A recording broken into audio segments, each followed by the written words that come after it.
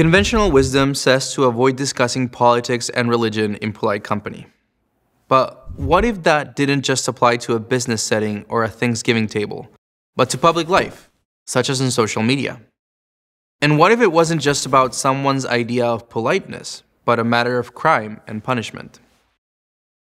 Unfortunately, this is quickly becoming the norm in Mexico, where freedom of expression is being distorted beyond recognition through the abuse of the law. That's become the case for Gabriel Quadri, a Mexican congressman and a former presidential candidate. Mr. Quadri is an avowed liberal, but he is in danger of suffering severe personal and professional repercussions, including potentially irreversible damage to his career in politics, because of a Twitter thread where he called into question prevailing orthodoxy on transgender ideology. In 2019, the Mexican Congress adopted a law requiring a 50-50 representation of men and women.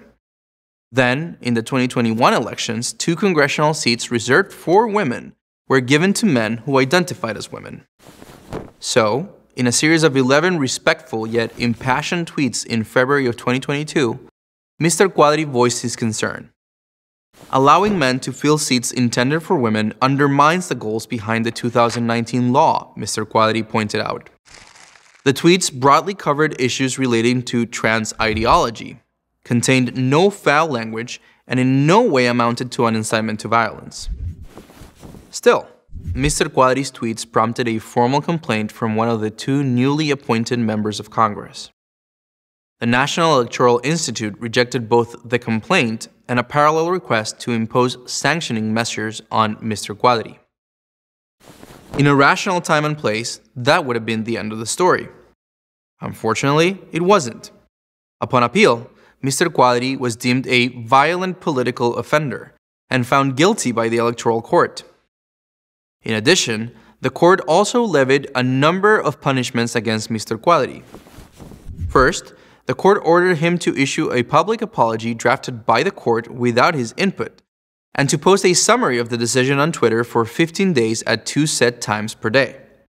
Second, he was sentenced to complete 2 courses on gender-based violence and transgender violence. And third, the court sent the case to the Comptroller of the Congress to impose further sanctions. Mr. Quadri has yet to hear what that includes, but they could be lasting and severe. An environmentalist who has based his career off of eschewing violence, Mr. Quadri has run out of avenues for justice in Mexico. With the help of ADF International, he has appealed his case to the Inter-American Commission on Human Rights. As a party to the American Convention on Human Rights, Mexico may be sanctioned by the Inter-American System's human rights procedures.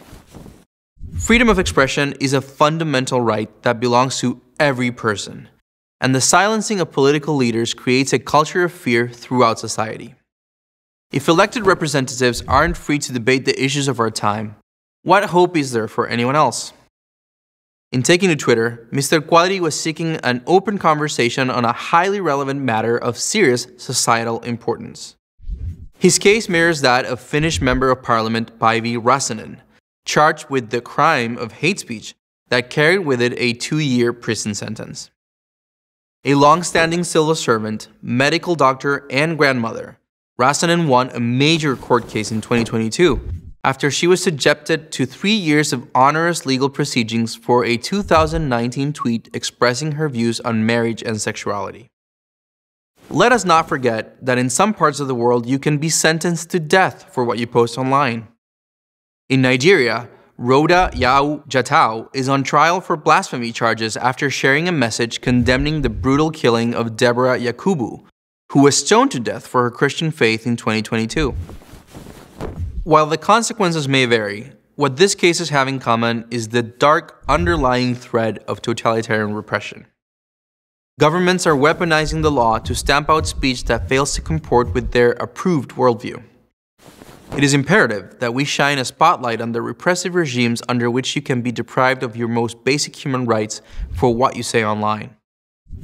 Without free speech, there can be no freedom, and everyone should be free to voice their opinions without fear of punishment. Find out more about these cases at adfinternational.org. You can find more stories like these at adflegal.org/freedommatters. While you're here, please like this video and subscribe to this channel so you don't miss an episode.